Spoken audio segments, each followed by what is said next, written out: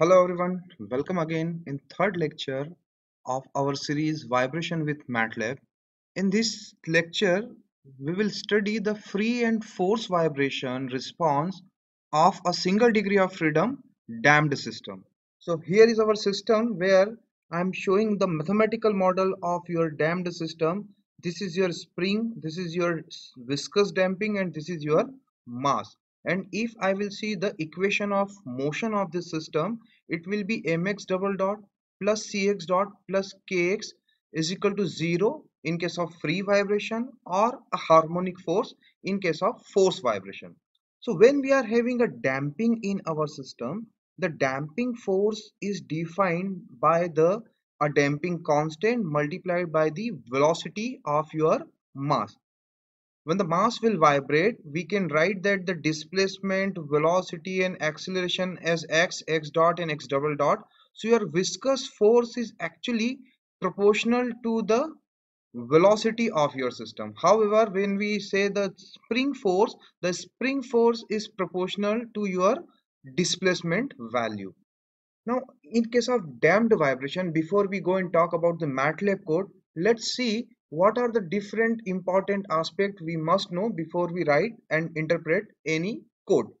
So in case of damped vibration, when we see the free vibration, we define a critical damping term, that is 2 under root km, and we also define a damping ratio which is the ratio of the damping of your system divided by this critical damping. So please understand, the critical damping is not your external damping, it is the property of your system.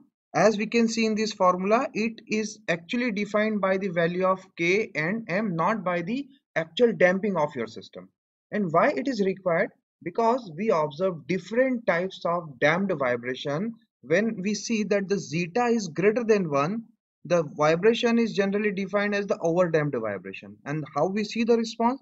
If I am giving a displacement to my system, the system will move, but it will not vibrate. Instead of that, after certain period of time, the mass will go back to its original position. When the zeta is 0, which we call the critically damped condition, in this case, when I will displace my mass, the mass will quickly come to its mean position. That means if I compare the over damped and the critical damped condition, in critical damped condition, the mass will reach to mean position relatively in less time. The third, which is actually the our area of interest, that is the underdamped vibration.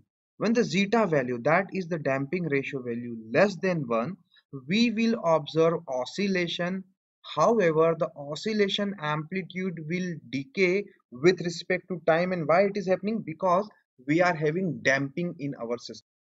Damping actually a dissipating mechanism which dissipate the vibration energy in terms of some heat energy or other type of energy. Therefore, the vibration energy decay and the amplitude reduces and reach to a zero displacement value. In case of force vibration, the vibrations are actually defined by a set of transient as well as the steady state vibration. How we can visualize the force vibration?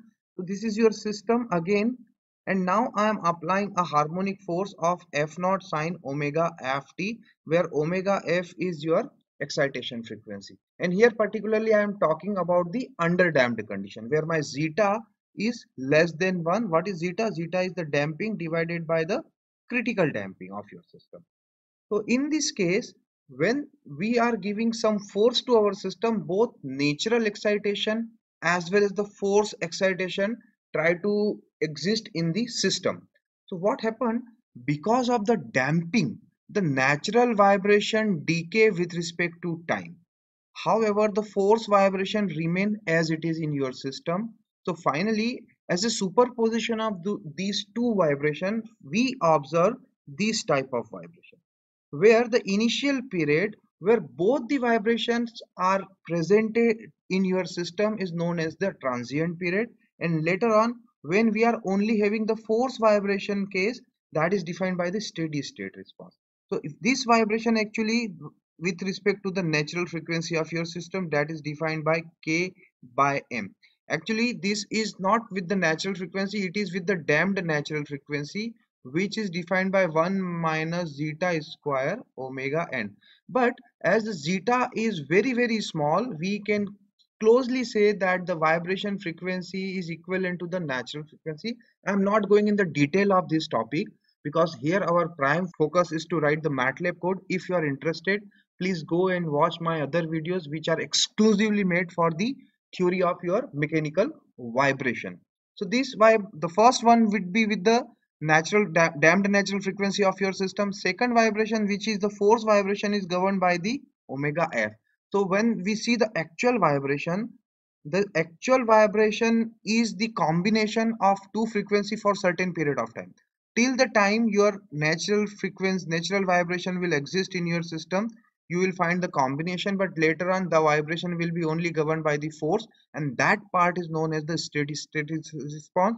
However, the initial part is known as the transient response. So we are also expecting that when we will make a MATLAB code, and if my zeta is less than 1 and I am giving certain force excitation, I will expect that the vibration will also show similar characteristic, that initially I will see the transient response and later on I will find the steady state response. The last thing before we go and see the MATLAB code is our state space formation. So my equation of motion is mx double dot plus cx dot plus kx is equal to f or 0 for force and free vibration. I am going to define my velocity as x1 and my displacement as x2, and when I will replace these two variables into my governing equation, I will have now two equations. One equation which is corresponding to my velocity, second corresponding to displacement. Similarly, in case of force vibration, these will be my two equation 1 and equation 2. So what is the difference? Only this F by M term will not exist in free vibration case. So instead of having a second order ordinary differential equation, I am having two first order ordinary differential equation, and to solve these two equations I need simple numerical integration method to get the response. First equation will give output as x1 and second will give output as x2. So first will give the velocity, second will give the displacement. So first let's understand the code line by line. Later on we will go to the MATLAB platform and see the response. So this is for the free vibration, and here is the definition of my problem. I am having a spring damper mass system where my spring constant is 2000 Newton meter per meter. Damping, let's assume 10, and the mass is 2 kilogram. If I am giving some initial displacement 0 and initial velocity of 5 centimeter per second, how I will see the response. Here is my MATLAB code. As the first three lines are the comment line, CLC and clear all are for clearing the command window as well as the workspace. Then I am defining my mass, stiffness and damping and making these three constants as the global constant because I have to use these three in my function. Then this is my initial condition which is defining this is my velocity and this is my displacement. I know that my initial condition is defined as the velocity first and the displacement would be in the second position. Why? Because my x1 is velocity in my state space formation and x2 is displacement. Then I am having standard line which is corresponding to my ODE45 function, which is a standard MATLAB function to solve numerical integration of first order differential equation. Then this test ODE2 is my function which I have created to give my derived equation to ODE solver. Then this is my time vector, and this is my initial condition. I'm moving quickly because we have already seen such program in our last two classes. So no need to spend too much time here. Let's see the response. Then the important thing will be if I will make the damping so large that my system will become overdamped, then how the response will look like. Whether the oscillation will go away and I will only have a displacement and the decay. We will see it when we will see the MATLAB response. And then I am having a damping ratio term. This line 14 I have especially written here so that whenever I will run my code, I will be able to see my zeta value. This is my zeta value actually, which is the ratio of two damping of your system divided by the critical damping. And my critical damping is what? 2 under root stiffness and mass. So you can see here that damping ratio is C by 2 square root of Km, and 15 and 18 line are actually plotting your displacement and the velocity. Here I have added one new command, that is the grid on. We will see it that in the plot. In last two classes we have simply taken this plot command. This is your function where you are having your equation, and I have written my equation in matrix form. So actually it is what the dy is actually having two terms. One is your first equation, that is minus k by m x2 minus c by m x1, and second one is what? Second one is your x1, and this is the input for your code. And these again we are writing it here as a global because we want to take these three constants from our main program. So this is your free vibration code. In the same line, if I will see the force vibration response, the same system I am taking here, but I, instead of giving some initial displacement, I am applying one harmonic force F naught sine omega ft, and this is my code. All lines are same except I am adding one force term here. So my force is F naught sine 2 pi omega ft. My excitation frequency for the given case is 12 hertz, and the amplitude of force is 5 Newton. And then I am having my time step, my time vector, then I am having my initial condition. Here I am taking my initial condition with some velocity, but you can also consider that if you are not giving any velocity as well as displacement, these two value will be zero. And this is my standard ODE 45 function where I am giving this test ODE 3 underscore force as the function in terms of my steady space equation. And this is your test ODE 3 underscore force function where I am having one another additional term, that is F1 by M, because now what is your dy? Dy is again the same two equation which we have derived for the steady space, that is F by M minus K by M x2 minus C by M x1, and the second equation is just x1. So this function will give you value of velocity and displacement. So after looking these two MATLAB codes, let's go to the MATLAB platform and see the response. This is my first code for your free vibration response, and I am just giving initial velocity as 5 centimeter per second and 0 initial displacement. And this is my function. Try to see the response. I'm running my code, and here is my response. So you can see that the first figure is corresponding to displacement versus time, the second figure is corresponding to your velocity versus time, and here you can see the vibration level is decaying with respect to time and becoming close to the zero value. Similarly, your velocity is also becoming close to the zero value, but in displacement is starting from zero, and I have given an initial velocity as 5 centimeter per second. Therefore my velocity curve is starting from 5 centimeter per second. And as I said that I am also showing my damping ratio. So you can see in the command line, this is your damping ratio, and the magnitude of damping ratio is 0.0791.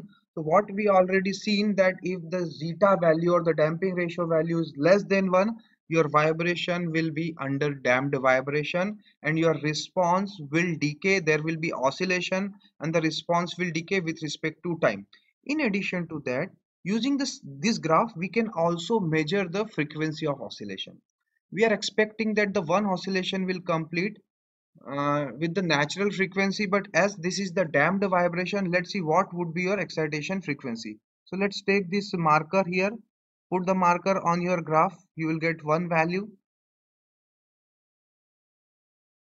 which is corresponding to a x value of 0.245 second, and your magnitude is 0.00852. Similarly, you can press alt button and you can select another position. Let's say I'm taking another position which is second peak.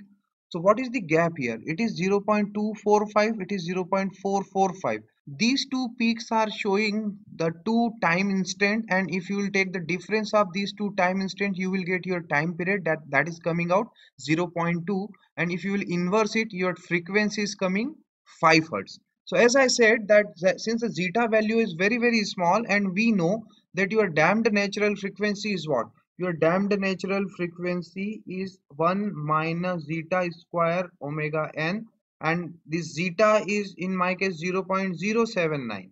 So you can expect that your damped natural frequency will be close to your natural frequency, and that is what we are observing here, that my natural frequency or the damped natural frequency are close and its value is around 5 hertz. Next, we can change our damping value and see that if we will increase the damping value so that the system become overdamped, how the response will look like. So this is my code where I am having my C value 10. Let's make it 100 and see what will happen with the response value. You can see here that your damping ratio is still 0.7906. That means it is less than 1. However, the damping is so large, you are not able to see oscillation. Instead of oscillation, what is happening? You are giving disturbance to your system is moving and it is closely crossing your mean value.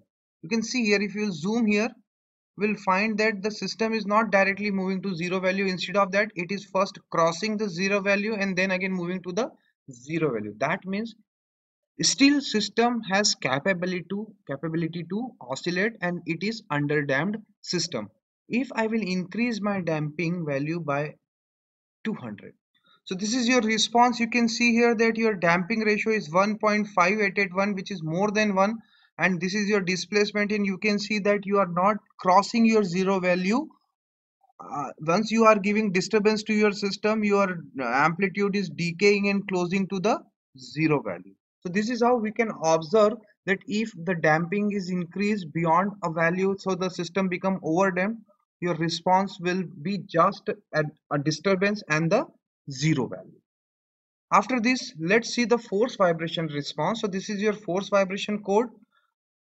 I am giving a force value which is of 12 hertz excitation and the magnitude is of 5 Newton, and I am not giving any initial velocity and initial displacement. In this case, let's see how the response will look like. As we have already discussed that in case of force vibration, initially there will be a transient period and then you will have the steady state response. So this is your output. First one is for the displacement, second one with the velocity for the velocity, and you can see that for initial period you are having some mixed frequency, and after 2 seconds approximately the response become a steady state response. And if you will try to measure the frequency of this zone, it will be purely your frequency of force vibration, but in the initial phase both frequency will exist simultaneously and therefore we are having periodic kind of signal. So same we can observe in the velocity plot. Response is transient and later on we are having steady state response. I hope that you have learned that how to write the code for the free and force vibration of a damped system. In addition to that, you also understand that in case of damping you are having vibration that will be combination of your transient response as well as the steady state response. So with this I am closing this session. Thank you.